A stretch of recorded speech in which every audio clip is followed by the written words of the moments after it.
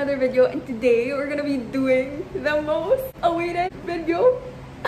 Ako lang naman excited para sa video to, pero yes, we're gonna be doing a condo makeover, and I'm gonna be filming this for the whole week. So expect that I'll be like changing outfits or ibang day, ibang lighting, ganon.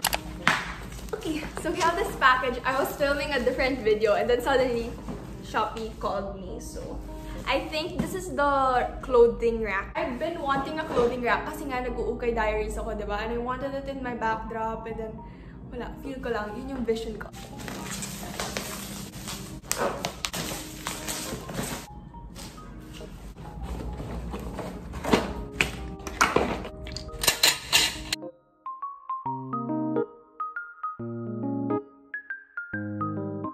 Hi Jonathan! So I'm on the way to school now, and I really need to speed up because I'm almost late.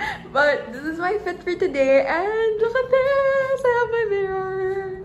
It got delivered yesterday, though I didn't get to vlog the people who brought it here kasi nagka-problem pa kami with the gate pass and everything. Actually, still a little dirty because I haven't cleaned it yet, but we'll do that later. Bye! Okay guys, this is how my room looks like. Hindi siya ganito kakalat guys, disclaimer lang. Pero I had a quiz this morning, so sobrang ngarag ko. That explains why sobrang kalat ng desk na to. And oh my god, my Wi-Fi totally failed me this morning. That Wi-Fi. Kaya nakalagay siya on top of an air freshener kasi feeling ko lang pag mataas siya, mas kagana siya. Pero hindi siya gumana, obviously. But, I mean, I got to take the quiz naman. On that corner over there is my bed, which is totally undone kasi sobrang ngarag ko nga this morning. I have this clothing rack. That towel is not supposed to be there at all, but we're gonna fix that later. Then here, I have my other desk. Those clothes need to go. Those are stuff I still need to film content for. Super tagal ko nag-dream of a full-length mirror kasi para kita mo yung OOTD mo. And then every morning, you know, you can just stare at yourself here and oh my god, nakaka-GGSS. Anyway, okay, so now that we know what we're dealing with today, magsimula na tayo. Excited na ako how my room's gonna look like. Actually, I've been thinking of redecorating my room talaga. Pero ang tagal dumating ng mga Shopee packages and hindi sila sabay-sabay dumating. Actually, this clothing rack arrived like 2-3 weeks ago pa. Pero yung hangers parang last week lang. So yeah, I only got a chance to film this video today and we're super excited! So we're gonna start. Actually, before decorating, we have to clean first kasi sobrang kalat talaga. Hindi ko na maintindihan ang nangyayari. So, yes, we're gonna clean first.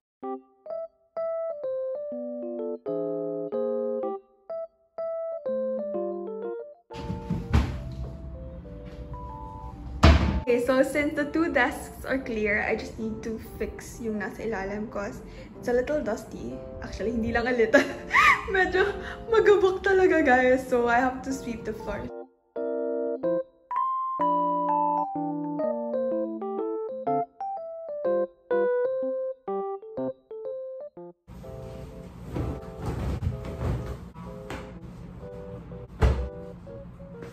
Okay, so after cleaning up, let's decorate our walls now with this laminated posters. Actually, I got this from Shopee and like less than 50 pesos lang ata siya.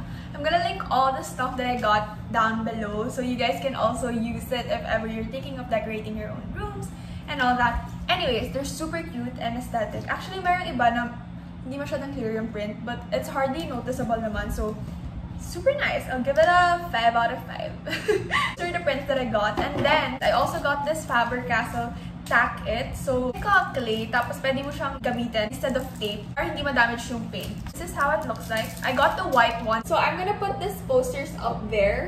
Super plain ng part na yun. So, that's what I'm thinking of doing. And yeah, let's just try this out.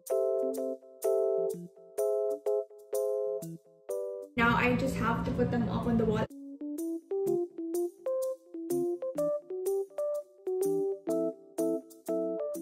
The middle picture is a little blurry, but it doesn't look like it in the camera anyway, so super happy. Okay, so since I'm done putting those up, I'm gonna deal with this clothing rack situation over here. I got hangers already on Shopee, and this has arrived like a week ago. So we're gonna unbox this.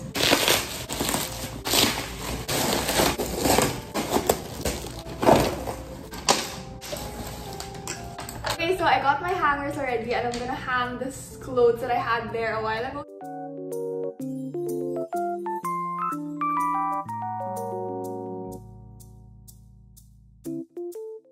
this is how it looks like. Actually, I have this like parang clip on, and I wanted to put like skirts, but it didn't really look nice, so I thought I should just stick with sleeveless and then that one really cute dress over there. So let's now fix the shoes because super kalat din.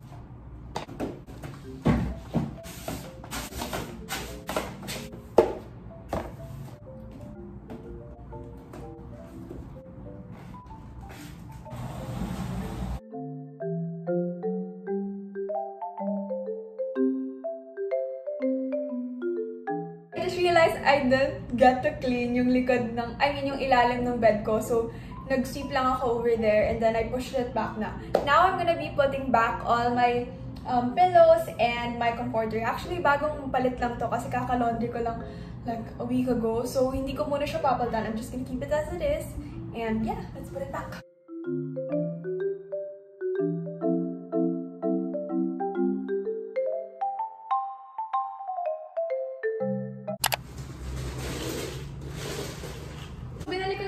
Drawers, pero yung loob niya super kala talaga. Like, I have all my accessories in here, pero ililipat ka na siya sa table kasi nahirapan ako na I always need to find it over here. And I bought an organizer also, so I'm gonna show you guys later.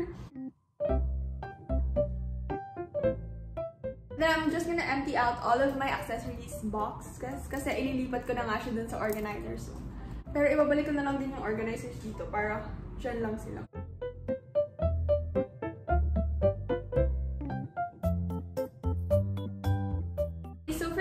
Drawer, I'm just gonna put my makeup pouch. Actually, gusto ko nang i-organize para nakalabas siya, but I don't have organizers yet, so dito muna siya. It's a box of decor supplies na I was talking about a while ago. Actually, galing pa tong Batangas. Like, binili ko pa to April pa siguro kasi April ako nag-prepare going here. So, these are just random stuff. The first thing that I have here is an alarm clock.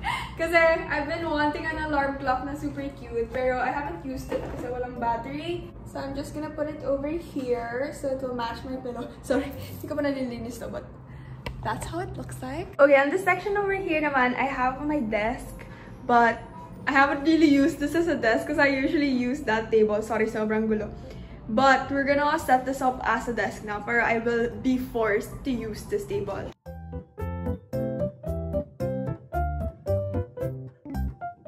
I also have this flowers. Again, I got this from Batangas. You guys know 𝘬𝘮𝘪𝘠? I think they also have branches nationwide. So I got this flowers. It's for 55 pesos each. So I'm just gonna remove the tag. And then I have this mug that I never use because I only drink iced coffee this day. Sobrang init. So yeah, I think I'm gonna use this as a vase na lang. Pero hindi na tayo bumili ng vase. Vases are so expensive for some reason. It's just baso na nilagyan ng flowers. Pero bakit ganun siya kamahal? My room is finally coming together, guys, after so long. Guys, inintay ko talaga lahat ng Shopee packages. Like, kahit nandiyan na yung mga yung mga package, hindi ko siya din-decorate yung room ko. So, sobrang tiis na ako. But, finally, today! So, what I'm gonna do, I'm just gonna like, sort of mix it together. I'm gonna bend it. Ta-da! So cute! Should I mix this one? So, this is the final look. It is so pretty. Grabe, baka pwede na magtayo ng flower shop. Kala mo siya gawa. Good arrangement by yours truly will stay here. Ta-da! Also bought this frame from 𝘬𝘮𝘪𝘠 also. It's also for 55 pesos. So if you guys know any branches of 𝘬𝘮𝘪𝘠, go there, guys. They have so many good stuff. This frame, my mom and dad and I will go over there on my desk. Ito na lang yung motivation ko. So parang tinitingnan nila ako pag tinatamad ako mag-aral. Parang, Gela, pag bumagsak ka sa test na to, wala ka allowance next week. Ganon. Grabe, sobrang mamomotivate ako nun. So, dun siya sa desk ko. Perfect! Perfect tong pang-motivate. So, this is how my desk looks like. Actually, I want like to put little figurines over there, but I really don't have any, and baka may makita ko mamaya sa UPTC, so I'm gonna buy those. But I also know that they also sell like parang Japanese figurines sa mga ukay, so I think I wanna buy random stuff that I'm gonna put there. Yes, I also have this parang super cute beaker from home, And I think I just want to put it over here. I think this side of my room is going together so well. But, dito sa side na to guys, sobrang kalat because tinabak ko lang dito lahat ng hindi ko kailangan. So, now we're gonna be fixing this.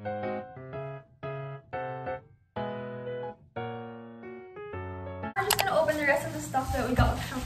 What? So, now we're gonna open the rest of the stuff that I got from Shopee. A little open off kasi I think this is my accessories box. I already opened it mga 2 weeks ago. I put it back na lang so I can unbox it with you guys. This is how it looks like. It's just acrylic and I think I got this for like less than 200 pesos. So it's super easy to open. So ganito lang siya. You can put here all the accessories that you have so you can see it lang agad. Like you know what you're gonna wear on that day. Tapos over here, there's some bigger compartment. So if you have watches or all that, you can put it over here. So yeah, I'm sure una ko mabubudol dito yung nanay ko kasi lagi super kalat ng mga accessories niya.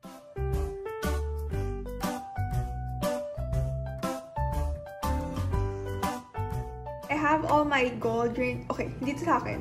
Not mine. My mom's gold rings and then yung iba niya pang gold na accessories like necklaces, like tennis bracelets, earrings. And then here I have the white gold ones there. So cute! So this is how it looks like. This is one of my favorite purchases so far. And then this stuff, I can't really put it in here because it's too big and it doesn't fit under. So yeah.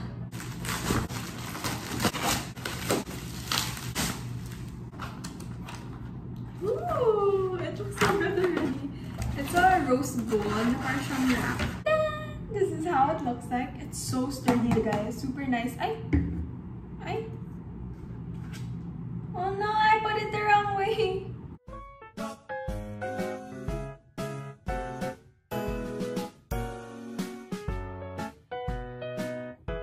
This is how it looks like. I had like accessories na hindi kasha dun sa box. I'll just put it here kasi lagi ko din naman itong ginagamit. I have my watch here. Syempre, hindi ulit sa akin yan. That's my mom's. Like that. So, this is how my floor currently looks like. I just unboxed so many Shopee parcels. We're gonna clean that first before we continue.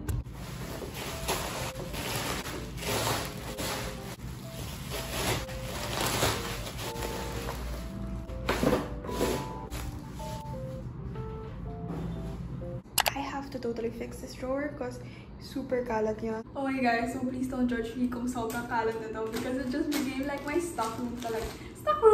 Stock cabinet talaga. So nandito yung mask and all. But we're gonna fix that. On the first drawer, dito ka lalagay yung mga essentials ko. So it's easy to get them. Now we're gonna proceed to our next drawer. And here I'm gonna put all of my masks. I stocked up on masks already. I got this on Shopee. I also have my cotton here. And there goes my second drawer. In the last drawer naman, I'm just gonna put here all of my cables. So I have here my hair iron. Then I have my clothing iron. I have here my mic. Share ko lang guys. I had this one experience that I was using a mic and then I didn't know that you had to adjust its sensitivity. So I think we were baking a cake that time. And as in, na-bake na namin yung cake and then na-icing na namin. Then when we reviewed the footage, walang audio. As in, walang audio. Ano nangyari? So yeah, I never got to use this ever since. But nandito siya. Hoping to recover from the trauma. Okay, so I'll just put it here. I got in, so finally I'll be able to show you guys my room. Actually, I finished like yesterday, pero late afternoon na, and then I went to UPTC pa after, so I didn't really get the full like shot of how my room looks like now. So that's what I'm gonna do today, and I hope you guys like how my room turned out because personally, I super love it. I feel like I can still add like little details, but for now, this is how my room will look like. Okay, so I think we can start with this desk over here. I just put some decorations like that rose gold wrap, the flower bouquet, and then I just put here all my accessories. So yeah, I love that little corner over there. Tas dito, nandito lang yung plant ko. And then I also have this mirror, so kapag magme-makeup ako, I just use this, and then my Wi-Fi. And then over here we have our full-length mirror, which I got from Aesthetic Manila on IG. And I also got that parang stand from the same shop. So the whole thing was just like less than 3,000 pesos, so including delivery na. So I think it's a good deal. And then over here, I didn't change this up like super naman. I just put that frame over there, and then yung decoration from home, I put it there. So now we move on to my bed. I have the same comforter, and I got this one from Shopee, and it's pretty soft actually. I also got those pillows from Mr. DIY, I think. And then in this little bedside drawer, I just have that alarm clock. I also have an aroma diffuser there and a photos plant. This corner over here, I have all of those prints. Actually, I'm thinking of doing 2 layers, but I won't be able to do that in this video na. But it looks good either way. Parang minimalistic lang siya right now. So my favorite part, this corner over here. So I just put all of my sleeveless dresses over here. And then, oh, I have one parang colored dress, which I also put there because I really love the color. And then on the right side, I have my laundry basket, which I moved out from my CR kasi nababasa siya. So I just put it there, and I put my bags on top. So those are the bags that I usually use when I just, you know, quickly need to go out. And then I have my shoes over here. So those are just some of the stuff that I always use. So yeah, I think that is it for this little room makeover. I really like how it turned out, and I feel like it really put everything together. Kasi before, diba, parang super empty niya, but now I love it. Actually, I was thinking of putting a carpet, pero for sure hindi ko malilinis, so wag na lang. So I think that is it for this video. Thank you guys so much for watching, and I hope you guys enjoyed this little video of mine. And don't forget to click like, comment, and subscribe. Don't be shy, guys, to comment down below what videos you think I should do next, because I really appreciate your ideas. So yeah, I'm heading out right now to bring my clothes to the laundry kasi guys, wala na akong masuot. And I also have to run some quick errands. So yeah, that is it for today. Bye! I still need to recover from another lover. Would you be here for me? Never met your